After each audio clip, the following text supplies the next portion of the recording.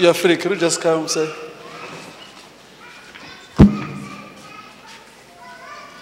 Where do you come from? Huh? I came from Sierra Leone originally, but I'm residing in Austria. Where? Austria. Austria. So you people, you are from far, like that.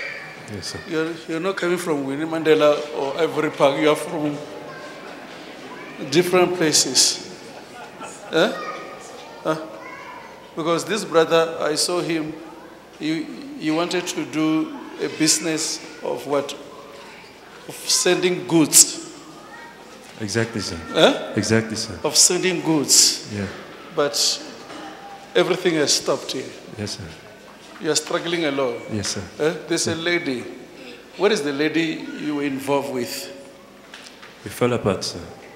But you people, you separate in a curse way. Exactly, sir. It's like she curse you, you also curse her. Exactly, sir. Huh? Exactly. And that's where your problem comes from now. And since then, your life is to zero. Exactly, sir. Huh? Exactly. So, you need to forgive her. Okay, sir.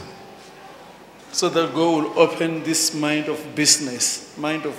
Because you have got mind of doing business. Exactly, sir. You know him? We're in the same hotel together. Yes, sir. We're in the same hotel together. Oh. We are in the same hotel. You're in the same hotel together? Yeah, he's a friend.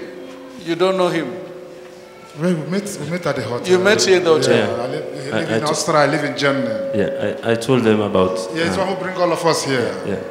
He brought you here? Yeah. So what I'm telling you, is it true? Exactly, sir. Huh? Exactly. Because there was a lady, and you people were loving each other. But the way you separate in a very painful way. Yes, sir. Huh?